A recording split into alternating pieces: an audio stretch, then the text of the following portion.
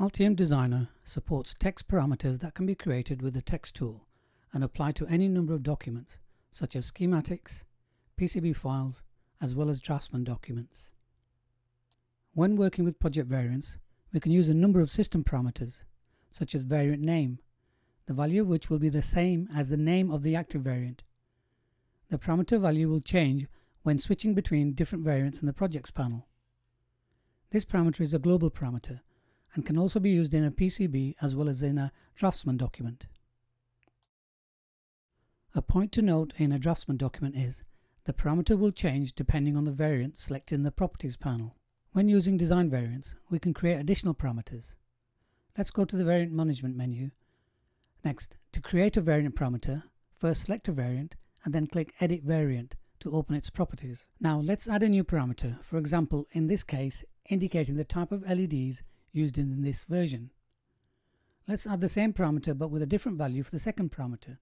Click OK, and now this parameter will be available for use in the various documents in the project. Let's assign the newly created variant parameter to the previously placed text equals type. Now when you switch a variant in the projects panel, the parameter value will also change in the document.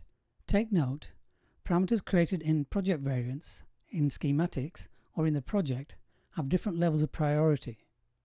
As can be seen, parameters created in the variants will have a higher priority than parameters of the same name created in the schematic or in the project.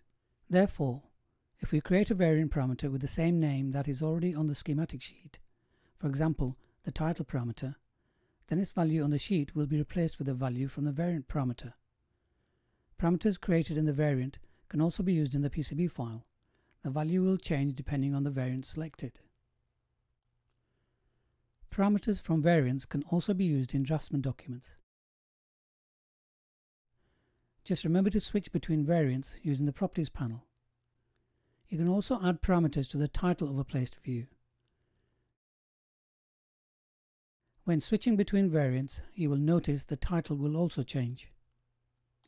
Such variable parameters are useful in documentation, but be careful if you place such a variable parameter, for example, on the silkscreen layer of a printed circuit board. Then in fact you have created a board with fabrication variants. The silkscreen will change dependent on the variant. In the output job file, when generating Gerber ODB plus files for a particular variant, the name will be highlighted in red to warn you that the manufacturing data is changing. This warning will only appear if the checkbox Allow variation of fabrication outputs is not enabled in the variant properties. If you enable this option, the warning will disappear. However, even if the checkbox is disabled, the files for manufacturing in any case will contain information relevant to the selected variant.